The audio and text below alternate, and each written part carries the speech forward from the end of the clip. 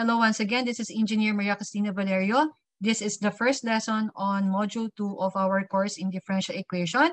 And the lesson for today is about preliminary concepts on n-order linear ordinary differential equations. So this lesson is from a first course in Differential Equation with modeling application by Dennis Zil. The topic is preliminary theory on linear equations. Introduction. A general solution is a family of solutions that is defined on some interval I that contains all solutions of the differential equation that are defined on I. Only in the case of linear first-order differential equations were we able to obtain general solutions by paying close attention to certain continuity conditions that are imposed on the coefficients in the equation. Because our primary goal in this chapter is to find general solutions of linear higher order differential equation. For 4.1.1, we will have the initial value and boundary value problems. Now, what is an initial value problem? For a linear differential equation, an nth order initial value problem IVP is to solve the equation a sub n of x times the nth derivative of y with respect to x plus a sub n minus 1 of x times n minus 1 derivative of y with respect to x plus until we have a1 of x times dy over dx plus a0 of x times y equals g of x and is subject to the following conditions. We'll have y at x0 equals y0, y prime at x0 is equal to y1, and then we have the n minus 1 derivative of y at x0, which is equal to y sub n minus 1. We want to know whether we can find a solution that exists and that the solution to be unique. So in theorem 4.1.1, we will have the existence of a unique solution. Let a sub n of x, a sub n minus 1 of x until we have a sub 1 of x, and a0 of x and g of x be continuous on an interval I, and let a sub n of x not equal to 0 for every x in this interval. If x is equal to x0 is any point in this interval, then a solution y of x of the initial value problem in 1 exists on the interval and is unique. For example, the initial value problem 3 times y triple prime plus 5 times y double prime minus y prime plus 7 times y equal to 0, subject to the following conditions: y of 1 equal to 0, y prime of 1 equal to 0, and y double prime of 1 equal to 0, possesses the trivial solution y equal to 0. And you can check that one for yourself, since if y is equal to 0, y prime is 0, y double prime is 0, y triple prime is 0, and when substituted to the differential equation, we have 3 times 0 plus 5 times 0 minus 0 plus 7 times 0 is equal to 0. Therefore, the solution y is equal to 0 satisfies the differential equation. Also, because the third order equation is linear, so we can see that y prime, y double prime, and y triple prime are all first degree, and they have constant coefficients, which are all continuous functions. It follows that all the conditions of theorem 4.1.1 are fulfilled, and hence, y is equal to 0 is the only solution on any interval containing x is equal to 1. So we can see here that the solution is unique and the solution exists primarily because we will have the coefficients of y and its derivative being continuous, and we can see that a sub n is not equal to 0, and for the continuous functions, the interval is all set of real numbers for which the initial point x is equal to 1 is also in this interval. Hence, y is equal to 0 is the only solution on the interval containing x equals 1. Now, what about boundary value problem?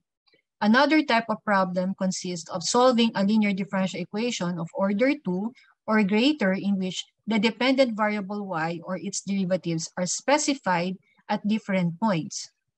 A problem such as, say, we have a sub 2 of x times d squared y over dx squared plus a sub 1 of x times dy over dx plus a0 of x times y equals g of x that is subject to the conditions or 2 points y of a equals y0 and y of b equals y1 is called a boundary value problem or BVP. The prescribed values y of a equals y0 and y of b equals y1 are called boundary conditions. A solution of the foregoing problem is a function, so we're looking for a solution, is a function satisfying the differential equation on some interval I containing a and b, whose graph passes through the points a, y0 and b, y1. So we're given in figure 4.1.1 the solution curves of a BVP that pass through 2 points. With the given solution curves, we will have the blue curve as well as the pink curve satisfying the boundary conditions wherein they pass through the points a, y0 and b, y1. So for a second order differential equation, other pairs of boundary conditions could be, we will have y prime of a equals y0 and y of b equals y1. We can also have y of a equals y0 and y prime of b equals y1. And y prime of a equals y0 and y prime of b is equal to y1, where y0 and y1 denote arbitrary constant. Now, these three pairs of conditions are just special cases of the general boundary conditions given by, you have your alpha 1 times y of a plus beta 1 times y prime of a equals gamma 1, and alpha 2 times y of b plus beta 2 times y prime of b is equal to gamma 2. Now, in example number 3, we will have a boundary value problem that can have many, one, or no solution. We know that the two-parameter family of solutions of the differential equation x double prime plus 16x equal to 0 is x is equal to c1 times cosine 4t plus c2 times sine 4t. So let this be our equation 2. We will have two parameters c1 and c2. Suppose we now wish to determine a solution of the equation that further satisfies the boundary conditions x of 0 is 0 and x of pi over 2 is 0. Observe that the first condition, that is x of 0 equal to 0, will give us the following. We have 0 is equal to c1 cosine 0 plus c2 sine 0. And sine 0 is 0, cosine 0 is 1. So this implies that c1 is equal to 0. So x is equal to c2 times sine 4t. But when t is equal to pi over 2, we will have 4 times pi over 2.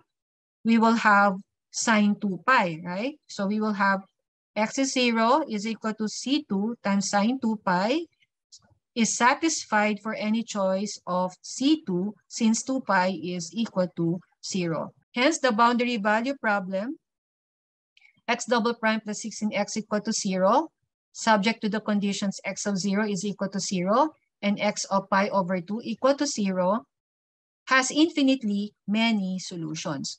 Okay, the figure 4.1.2 here shows that the graphs of some of the members of the one-parameter family x is equal to sine 40 that passes through the points 0, 0, and pi over 2, 0. So you see there are a lot, or there are several solution curves that passes through the two points, indicating infinitely many solutions. If the boundary value problem in 3, however, is changed to x double prime plus 16x equal to 0, and subject to the conditions x of 0 is equal to 0, and we will have now an x of pi over 8 is equal to 0. Let this be our equation 4. Then x of 0 equal to 0 still requires that c1 is equal to 0 in the solution 2. Remember that solution 2 is given by x is equal to c1 cosine 40 plus c2 sine 40. So when t is 0, sine is 0, cosine 0 is 1, and we know that x is 0 when t is 0. Hence, we still have c1 is equal to 0. So we're left with x is equal to c2 sine 40 when, since c1 is equal to 0, substituting the value of t, which is equal to pi over 8, we're left with sine pi over 2. So we will now have x is equal to 0 is equal to c2 times sine pi over 2. Sine pi over 2 is equal to 1. We will have 0 is equal to c2 times 1 or we will have C2 is equal to 0. So this tells us that x is equal to 0 is a solution of this new boundary value problem. Indeed, it can be proved that x is equal to 0 is the only solution of 4 that satisfies the boundary conditions x of 0 is 0 and x of pi over 8 is equal to 0. So this means that for the problem, okay, let us review that one. We will have x double prime plus 16x is equal to 0, subject to x of 0 is equal to 0, and then we will have x at pi over 2 is equal to 0. With this, we will have an infinitely many solution given by x is equal to C2 sine 4t. And then when we have x double prime plus 16x is equal to 0, subject to the boundary conditions x of 0 is equal to 0, and x at pi over 8 is equal to 0, we will have x is equal to 0 is the only solution satisfying the boundary conditions. Finally, if we change x double prime plus 16 times x equal to 0, wherein we have x of 0 equal to 0 and x of pi over 2 equals 1, let it be equation 5. Again, if we substitute the first condition x of 0 equal to 0, we will have C1 is equal to 0. So then again, we're left with x is equal to C2 times sine 4t. And when we substitute the value of t, which is pi over 2, okay, this leads to the contradiction that 1 is equal to C2 times sine 2 pi. So we have 4 times pi over 2 that will give us 2 pi. And sine 2 pi is equal to 0. 1 is not equal to 0. So this tells us that when the conditions are x of 0 equal to 0 and x at pi over 2 equals 1, then there is no solution. So that will be for the initial value problem as well as a boundary value problem for an n-order linear ordinary differential equation.